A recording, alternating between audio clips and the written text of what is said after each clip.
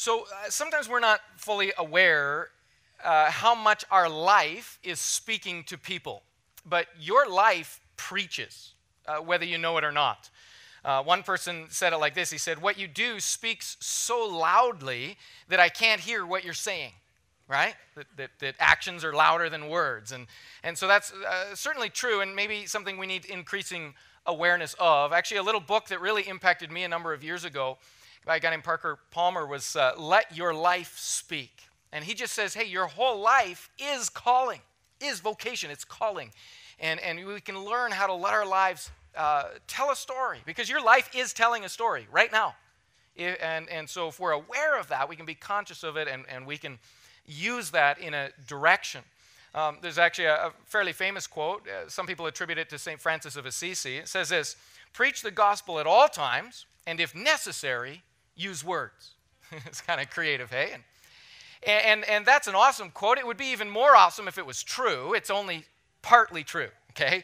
It makes a great point that our actions are preaching, and they're preaching whether we know it or not. But the truth is actually also that it's not if necessary use words. It is necessary that we add words to our actions to let them speak. And so we've been learning over the last couple of weeks as 1 Peter turns a corner. We're in the middle of 1 Peter, and as it turns a corner, we've been learning that each one of us has a special calling. In fact, the way the Bible says it is it says, you are holy priests.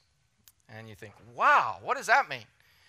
We call it actually the doctrine of the priesthood of all believers, that every follower of Jesus is a holy priest. Or maybe I could say it a different way, a more term that you might be more familiar with. If you are a follower of Jesus, whether you're 6 years old or 96 years old, whether you're, male or female, whatever, you are a man of God or a woman of God. If you're a follower of Jesus, you are filled with the Spirit of God, you are called of God, you're God's instrument in this world. And I think sometimes that's hard for us to really grasp how much that is meant to challenge us. I have a friend years ago who everybody he used to come up to, he would say, hey, man of God, hey, woman of God. That's how he would greet you. Hey, woman of God, hey, man of God.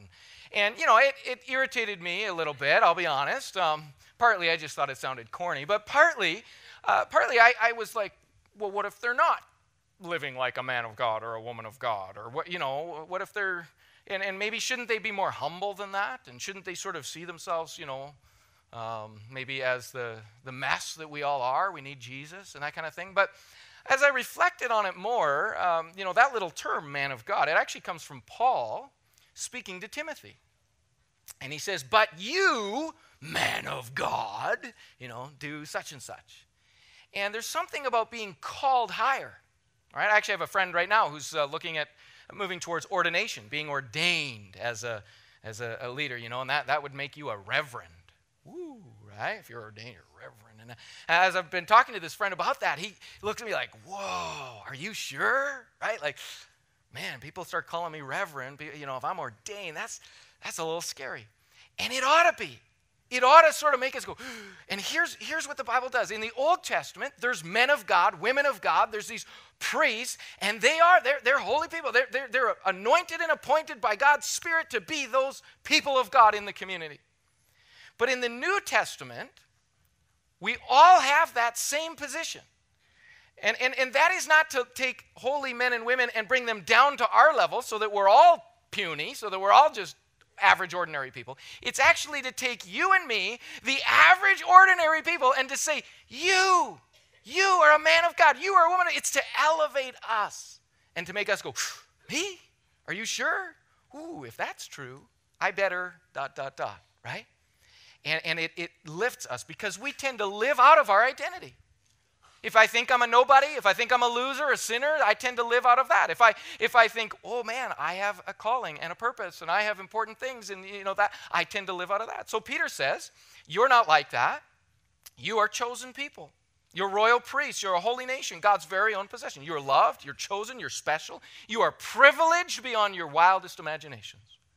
And that's not just for you. As a result, you can show others the goodness of God who called you out of darkness into his wonderful light. When you believe that about yourself, you start to live like it. And throughout church history, there have been these awakenings in the church where people got a hold of the fact that average, ordinary Christians are not ordinary, that they are supernatural, that they're called to be missionaries in their culture and in their day. Just a couple verses later, the Message paraphrases verse 12 like this, says, live an exemplary life among the natives, that is, among the people in your culture, so that your actions will refute their prejudices. Then they will be won over to God's side and be there to join the celebration when he arises. So we learned this last week, that as we live for Christ, people will criticize us, they will slander us, but we will silence their slander, not by telling them off, but by living the right way. That our behavior will silence people's criticisms, will change their minds about their prejudices, and it will sway their hearts, and they will come to know Christ. So our lives, church, your life, my life, we are displays of the gospel. We not only declare the gospel, we display it with our lives. And actually, when we're displaying it with our lives, when our actions are displaying the gospel, it makes the message that we share authentic, doesn't it? I mean, you know this. When somebody tells you, you should, you should put on your seatbelt, you should put on your seatbelt, you should put on, and then they never put on their seatbelt, right? What do we say? They must not mean it, must not be a big deal, must not be important. It's inauthentic. So our actions say stuff before our words do, and they either authenticate our message or de-authenticate it. And it's a beautiful thing when we start to realize that, and this is what I think Peter wants us to know, that opposition, in Peter's day there was a lot of opposition. He's telling these Christians, the incredible opposition you're facing, if you'll reframe it, you'll see that it's an incredible opportunity to show off the goodness of God, to show off the gospel of Jesus, to show the difference that God makes. In fact, darkness is what makes lights show up all the brighter, isn't it? In this room, we have some light. If you were to shine a light where you are right now, it wouldn't shine that brightly. But if we turned off all the lights and then you shone a light, it'd be, whoa. And so we need to reframe the reality that we live in a dark world and that we do face opposition and say, hey, that's opportunity for you and me to show the love, the goodness, the gospel of God. And that actually worked in the early church. Their sacrificial love, their service, their laying down their lives, they're living out the gospel. They were just a little community, but they lived that out amongst a hostile and prejudiced world against them. And as they lived it, it turned the hearts of people around them. Not just one person, but person after person, until there was dozens, until there was hundreds, until there was thousands, until there was millions. They turned the known world upside down. It worked in the early church, and it still works today. And so God's called all of us, whether we like it or not, or whether we know it or not. Every Christian is a walking advertisement for Christianity. By his life, he or she either commends it to others or makes them think less of it. The strongest missionary force in the world is a Christian life. And Paul tells us in 2 Corinthians 5 that God committed to us the message of reconciliation, and that we are God's ambassadors. We're ambassadors. We're those who represent God to this world. And I was actually thinking this week about, I've traveled to some countries where the holy men really stand out in the culture. I don't know if you've ever been to these countries where the pastors or the holy people of the culture, the monks and so on, they wear different clothes. They and so, boy, you can pick out. In fact, they have special, when there's handicap signs. They actually have monk signs, right, with the handicap sign. You ever go to? It's quite striking. And everywhere a monk goes, everybody notices. Everybody, ooh, there's. And here's what struck me about as I was reflecting on it this week. When you see a monk walking around in their monk's garb, they don't just represent themselves. They represent something else, right? And here's the deal: you and I. As we go through our lives, as we go into our homes, into our workplaces, into our schools, wherever we go, we're ambassadors of the goodness of God. And so Peter shows us how to show off the goodness of God. And we saw this last week. These are some of the things that come up again and again through the rest of 1 Peter. We have a thriving soul. So our circumstances aren't always great. We go through the same kind of things everybody else does. But when people look at us, they see a hope. They see a freedom. They see God's strength in the midst of our trials. There's a righteousness to our lives that shines in the darkness. And although it sort of sometimes irritates people who are in the darkness, it also attracts them at the same time. Isn't that an interesting thing? I remember when I was in high school, I was trying to live for Christ with all my might, and I mean all my might. And I didn't always do it super wisely, but I was fired up. And sometimes I'd get made fun of and so on. And two of my buddies, we were a group of three, we went around trying to live for Jesus all the time, and they nicknamed us the Righteous Brothers. Isn't that nice? Yeah. And it wasn't really a term of endearment, let me just tell you. And so there was a lot of, joking and criticism and whatever. And I remember one time I was getting real down about that. People make fun of us and this stuff. But I was doing okay. And then my two buddies that I was sort of connected to, they both kind of turned on me in this one particular day and just said, yeah, you know what, they're right, and you're not all you say you are, and these kind of things. And by the way, a lot of the criticisms were true, okay, just saying. Like, I didn't have it all together by any stretch. And so I felt totally alone at this particular time, and I was just having a rough day, and I'm trying to live for Jesus, not doing it well, and I'm listening to these criticisms and feeling like nobody's on my side. And this one guy, his name was Rob. We called him Robbie. Robbie walked up to me, and Robbie was a ringleader in the critics group, okay? He was like loud and fun and crazy and liked to mock people who lived full on for Jesus. But Robbie this day, I think he saw that I was down because he pulled me aside, or maybe it was just God speaking to him, I don't know. But he pulled me aside and he said, Dan, probably said Danny, it's Robbie talking to Danny, right? He says, Danny, I know we joke a lot and we make fun of you a lot and all that stuff. And he says, but you need to know something. We actually respect the way you live. And then he looked at me and he said, I really wish I could be like you. Man, I'll never forget those words. I'll never forget that.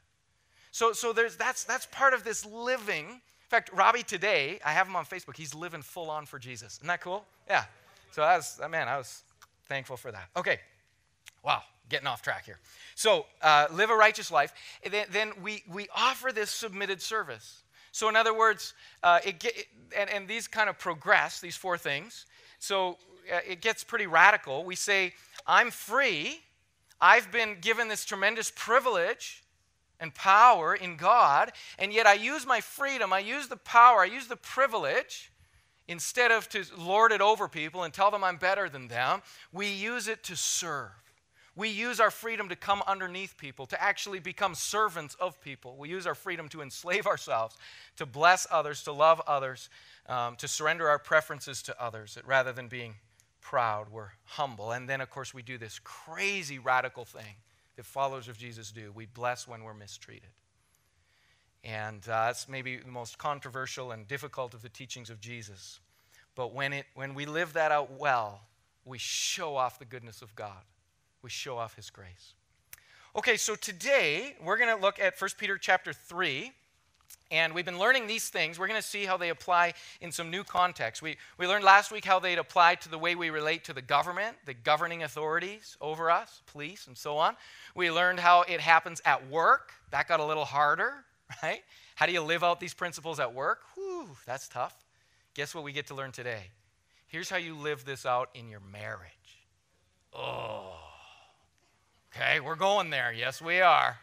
And then just generally in all of life, so we're gonna, what I've called this is different influence. Let your life preach. I'm going to give you 5 ways in these 18 verses that you and I can let our lives preach. And the first area is in preaching to your spouse. You get to preach to your spouse. If your spouse is here right now, you can just let them know.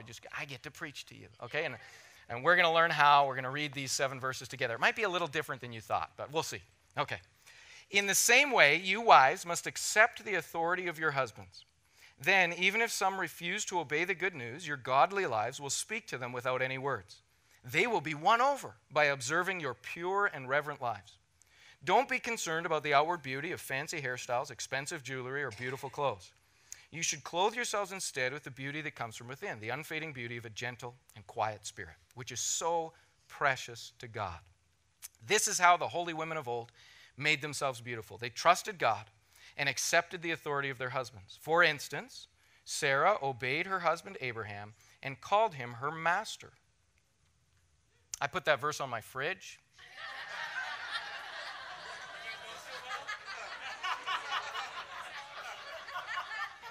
Does not work out, guys. I'm just saying. Didn't work. I can't read that verse without just thinking, wow, okay. You are her daughters when you do what is right without fear of what your husbands might do. Verse 7. In the same way, you husbands must give honor to your wives. Treat your wife with understanding as you live together. She may be weaker than you are, but she is your equal partner in God's gift of new life. Treat her as you should, so your prayers will not be hindered. So let's talk about how we preach to our spouses. And wives, that's the first section there. It's very similar verses in Galatians, Ephesians, and Colossians. And these are some tough words. And to be clear, when we look at these words, Peter is not commanding wives to accept abuse, okay? If abuse is a situation that you're in or someone you know is in, they need to get out. You need to get out of that situation and get help, okay? And that's really important for us to know. But these words still maintain their challenge. And in Peter's day, there was lots of wives who were getting saved and their husbands were not along for the same ride. And so the question is, what do you do? As a wife, do you just find your husband and shake him and say, you're a rotten sinner and you need to get saved, right? Anyway, I'll just keep on going. I'm getting distracted here. Okay. So you're not called to fix your husband or to preach to him. Instead, this is what Peter's saying to these wives who get saved in that situation. They said, take an attitude of submission. Place yourself willingly and cheerfully as one who serves in your marriage. Live in a way that attracts your husband to Jesus, that opens and wins their heart. Really, in all of life, this is true. There's two ways to win a person over to your side, okay? Or to win over a person. You can win over a person by literally doing that, coming over top of them, right? You can win over a person by, in business, right? We call that stepping on others to get ahead, right? That's one way to get ahead. That's the competitive way, right? I'm going to win. There's a different way to win somebody over, isn't there? The way of service, the way of Jesus. You can win somebody over by actually coming under and serving them and blessing them. This is actually taught not just at home. This is the same principle that's taught at work and various places. We use our freedom to serve. So in this context here, a non-Christian husband in Peter's day, this is his hope, will not say to themselves, oh no, my wife got saved and now our marriage is in for trouble.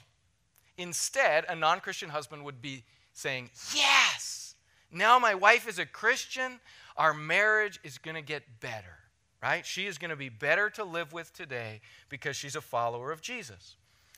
So wives, you can know this. By your submission and respect, you actually build your husband's faith. And as you do that, you are the beneficiary. Now, there's this special mention to beauty in this passage that we look at. And I think these are meant to be freeing words for ladies, okay? Just like in that culture in that day, just like in our culture, that culture, this whole idea of getting over-focused on outward beauty can bring a bondage into our lives. And so Peter says, hey, listen, your beauty is not just from outward things, it's inner things. Not that the outward things are wrong, we're just not meant to be bound by them. That your beauty and your value and your confidence should not be based on the outer things. It's based on your hope in God, the peace and joy and the touch of the Holy Spirit in your life. And you know what's cool about that? Those things can increase through your lifetime. Those things will attract your husband to you, and they will become increasingly attractive as you grow in those. See, if all you have in a marriage relationship is outer beauty to attract your spouse, how many of you know that's going to be a problem over time, right? Because outer beauty fades. There's no sort of getting around that whole journey. as much as we spend money and work at trying, right? So Peter goes, hey, you could be free from thinking that's the only way to be in love. You can be free from that. And you can build in this other kind of beauty that God has for you. Now, let's move over to husbands here, okay? Husbands, it's easy to sit and listen to these verses and go, ha, ha, ha, right? This is pretty awesome. I love this. Man, she has a lot to work on. I knew it, right? And, I'll put those verses on my fridge or whatever, right? But actually, husbands, those first verses are not for you. You don't get to use them. You just get a free pass, right? You can just skip those verses. And vice versa. And here's actually a real challenge in marriage, and this is what I think Peter's getting at and the other marriage passages in the New Testament are getting at. Right at the fall, Adam and Eve sin affected their relationship by turning it into a rivalry. And actually the curse upon the relationship was that she would have this longing for him but be striving, and he would have domination over her. And they wouldn't be able to figure this thing out. That instead of partnering together, they become competitors. And what Jesus does in a marriage relationship is he sets us free to have marriage the way it was intended to be, right? To be serving each other rather than trying to dominate over each other or get things from each other. So our invitation, actually, both as husbands and wives, is to live the gospel to our spouse. Okay? So this is what it looks like for husbands. Husbands, be considerate. Be thoughtful of your wife, concerned about her. And it's just reality that an unspoken word or a thoughtless remark can be brutal to our wives. So we're called to understand her, recognize what upsets her and avoid those things, learn what pleases her and do those things. We're called to root out thoughtlessness and insensitivity and to learn tenderness. And just honestly, for a lot of us as husbands, we struggle to understand our wives. And a lot of times, men, we use these words, am I supposed to read her mind? And the biblical answer is what? Yes. Yes, exactly. And you'd say back, yeah, but that's impossible. That's really hard. Exactly. This is meant to be a tough challenge. Men, you like tough challenges, right? You thrive on something to figure out and conquer. And here's the deal. Young men who are dating, what do? Man, they work overtime to figure out what makes her happy and what makes her sad and to win her heart, right? And they learn all these things. They understand their girl. Until what? Until they've conquered, right? Until they're married. And woo, that's done. Now I can go on to other challenges. And then they go on to the work challenge or the video game challenge or the whatever other challenges are in their lives. And so, men, we are called to continue to win our wives. And that includes learning how to listen, learning how to think like she thinks, as hard as that is. Okay? Become a student of your wife. Learn her concerns, her fears, her desires. Be curious. Ask lots of questions. And listen to all the answers. Value them. Show them honor. Love them in a way that makes them flourish. It's kind of neat here. The example that's given of a wife is Sarah. Do you know what that name means? It means princess. Treat her like a princess. It says to honor her, and actually that word for honor is used in 1 Peter earlier for the precious blood of Christ. That is an honorable, that's the precious, the honored blood of Jesus. We're supposed to honor our wives in a way that treats them like they are precious. The way I read it this week is a husband should treat his wife like an expensive, beautiful, and fragile vase in which is a precious treasure. And love, both for husbands and wives, love is made up of 1,000 little courtesies, isn't it? Sometimes we think it's just in these big moments. But really serving each other is in 1,000 little ways when we are thoughtful and when we are kind. And then there's this fascinating little piece added on for the husbands so that your prayers will not be hindered. Isn't that an interesting thing to say? Like, what is that?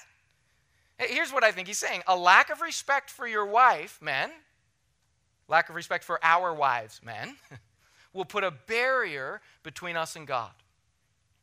And you say, well, why would that be? And I don't know exactly. Peter doesn't say. There's lots of suggestions that I've read over these last few weeks as I studied this. One of them really resonated with me. I have a daughter. If somebody treated my daughter improperly, if they talked to her harshly or treated her meanly, how many of you know how I would respond? Right? I'd be some angry. I'd be letting that young man know where my shotgun was, right? Just saying.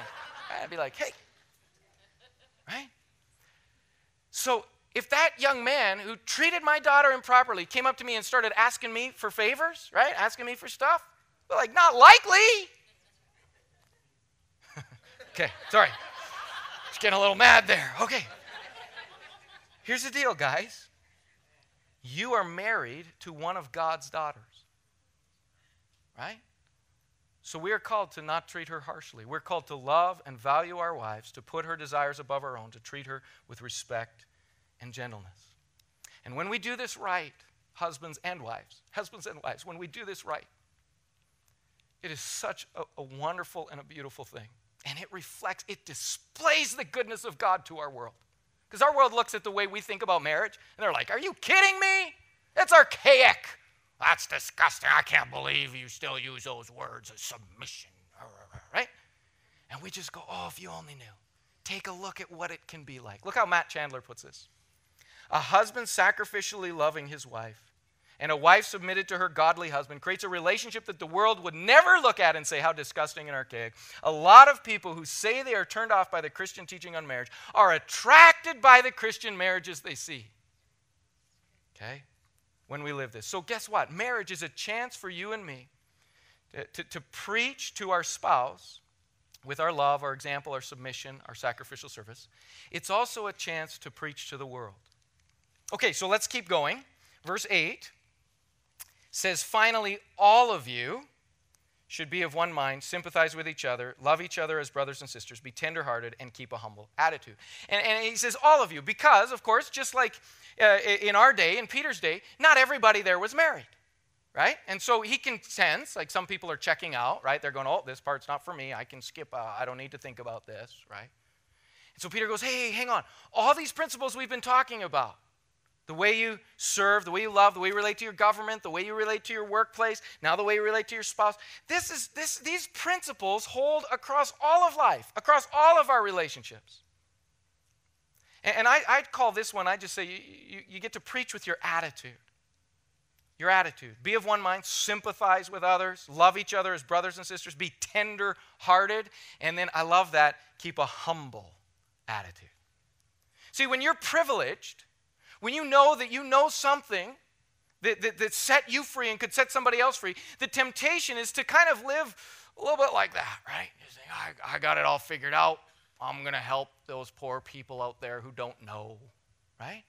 And it can come across holier than thou. It can come across like you're better than somebody else. And so the spirit with which we share the goodness of God with the world is like one beggar showing another beggar where to find bread. We just go, this has helped me so much. I think this could help you. I would like to serve. I would like to come under and bless, not stand over. Okay? So we get to preach with our attitude. I long for the day, and I think it happens, and I just think it could be increasingly true, that the church of Jesus around the world would be known for this kind of, for verse 8 kind of attitude, right? Being of one mind, sympathizing, being tender-hearted, having a humble attitude. Okay, we'll keep going. Verse 9. Don't repay evil for evil. Don't retaliate with insults when people insult you. Instead, pay them back with a blessing. That is what God has called you to do, and he will bless you for it. Preach with the way you respond to hurts. And this sounds so good on paper. It sounds so good in the teaching of Jesus. It sounds so good in a sermon. It feels so hard when you have to live this out. We talked about this last week, right? We've all been mistreated. And when you're going through being mistreated and somebody hurting you, the last thing in the world you want to do is love them back, bless them back. And yet this is the way of Jesus, and it's the impossible path of Jesus. It's the path that only God can give us the grace to do. But I'll tell you, it shouts volumes about the goodness of God and the grace of God. And Jesus taught this. This verse echoes the Sermon on the Mount. It echoes lots of other scriptures. Paul taught it in Romans 12. I think it's kind of neat that the context of verse 9 here, where it says, don't repay evil for evil. Just before that, he said, love your brothers and sisters. It's kind of interesting that in the midst of the church, sometimes we get this idea in our heads that, yeah, people will mistreat me out there in the world. Yeah, okay. Maybe a stranger will mistreat me. But my own brother or sister in Christ, that could never happen. Right? How many have been in church very long? Right? No, of course, it happens everywhere, including in the church. And you and I have probably all met dozens of people who were followers of Christ at one time or other in their lives. And they experienced mistreatment in the church, and that was just too much for them. They just kind of went, no. That could never be. And yet God calls us, even in the church, even with brothers and sisters in Christ, to learn how to repay good when we are mistreated or done wrong.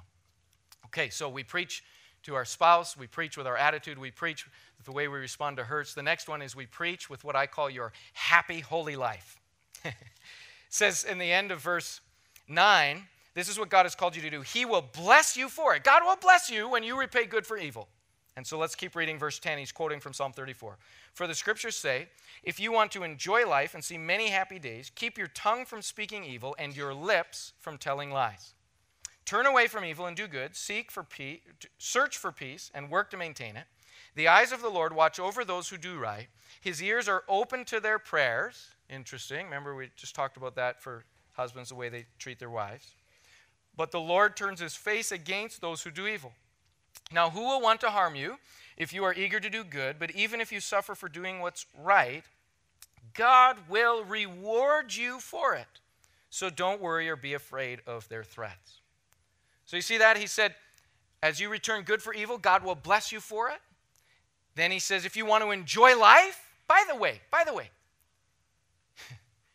it is good to want to enjoy life and have many happy days. You know, sometimes in the church world, we sort of go around saying, you're going to suffer, it's going to be really hard, so just don't expect to have any happy days, but you'll get through it, right? Don't want to enjoy life, just sacrifice, be a Christian. No. When we say God will bless you, we are not just talking about heaven. We are to look forward to heaven, to that day. And we will go through suffering in this day. But there is also an invitation to experience the blessing of God and the enjoyment of the good life God gives us in this life. You know, sometimes people will say, are you one of those prosperity preachers? Do you know what I'd like to say back to that? Actually, I'm a Bible preacher. And when the Bible preaches prosperity, that God wants to bless you, then I'm going to preach the Bible. And I love how 1 Peter brings both of these realities together. Yes, you're going to suffer. Yes, you're going to be mistreated. Yes, there's going to be persecution. And yes, as you behave in the right ways and live for God in those ways, there is rewards and blessings for that here and now and in the life to come. Yes, both and. God's blessing in your life does not necessarily mean that he's going to make every circumstance turn your way and that you're never going to endure any other suffering. In fact, God's blessing in your life can't mean that because God clearly promises over and over again suffering in our lives. But God's blessing in our life does include the capacity to really enjoy our lives and live full and rich and blessed lives. I love the way Jesus addressed this. One time Peter, the guy who wrote 1 Peter, one time Peter looks at Jesus and he says, Jesus, we've given up everything to follow you. Like you asked us to give up stuff to follow you, we gave up everything to follow you. And here's what Jesus' answer is. He says, and I assure you that everyone who's given up house or brothers or sisters or mother, father, children, property for my sake and for the good news will receive now in return 100 times as many houses and brothers, sisters, mothers, children, and property, along with persecution. You see, it's a both and in the world to come, that person will have eternal life. So, this is the invitation, to walk in the paths of God and to see the blessing of God in our lives as we walk in the path of God, along with the suffering and the difficulty and the persecution that we face. So, we get to preach with our, what do I call it? Happy, holy life. Okay. And then here's the last piece, verses 15 and 16. Now add words. But of course we do that with gentleness and respect. Here's how it reads. Instead, you must worship Christ as Lord of your life. And if someone asks about your Christian hope, always be ready to explain it. But do this in a gentle and respectful way, keeping your conscience clear. Then if people speak against you, they will be ashamed when they see what a good life you live because you belong to Christ. So you're going to keep Jesus as Lord of your life? You're going to keep your conscience clear? Do you know how to keep your conscience clear? The way to keep our conscience clear is when we blow it, we go straight to God and we say, God, forgive me and help me walk a new path. You know, if we have things in our lives that we're sort of sloughing on that we know, we're like, yeah, I know that doesn't honor God. I know that doesn't please God. But I'm just going to hide that in the background. And I'm just going to live that way anyway. And when I pray, I just won't bring it up. And I hope God won't bring it up. And we'll just leave that there. Then we have what we would call a guilty conscience. And this is just what I find in my own life. When I have opportunities to share God's love with my kids or with my friends or with a stranger, if my conscience isn't clear, that is, if I don't feel connected to God in my life, if I feel like there's some of those hidden things, and sometimes that's reality, then when I'm sharing the love of God with somebody else, it feels inauthentic to me. Does that make sense? But when I know I'm right with God, when I know that I've brought my life before God, asked Him for forgiveness, and said, God, help me walk in your paths, doesn't mean I'm living perfect, but it just means I don't have any hidden junk that I'm trying to say, you know, I know this doesn't honor God, but I'm doing it anyway, right? Then if I know that my conscience is clear, then when I share the love of God with other people, it feels genuine. It feels real. So I think that's Peter's inviting that. And I think the other thing that Peter's saying is, hey, listen, when you live like this, when you actually live these things out that we talked about this week, when you live the things out that we talked about last week, when you live like this, your life is going to really be different. And people around you are inevitably going to notice that. It's impossible for them not to. And at some point or other, they're going to say, hey, what's the deal with you anyway? Right? What's up with this and this and this and this that's different about your life? And it's in that moment you go, oh man, this is a God moment. This is an opportunity. I want to be ready in this moment to tell somebody about God's work in my life, about God's love, about the reason for the hope that I have. And I want to make sure I do that with a spirit not of arrogance or lording it over somebody, but with a gentleness, with a boldness, but with a gentleness and a respect. So let's finish this passage, verses 17 and 18. Remember, it's better to suffer for doing good, if that is what God wants, than to suffer for doing wrong. Christ suffered for our sins once for all time. He modeled this. He lived this. He never sinned, but He died for sinners to bring you safely home to God. And here's what I think is implied in this. And so now you get to follow in His steps, like He said just a chapter before. Now you get to suffer, you get to serve, you get to love. And by God's grace, God will use you as an instrument in His hands to bring other people to God. He suffered physical death, but He was raised to life in the Spirit. You're going to suffer physical things too, but in the midst of it all, God will renew you. God will strengthen you.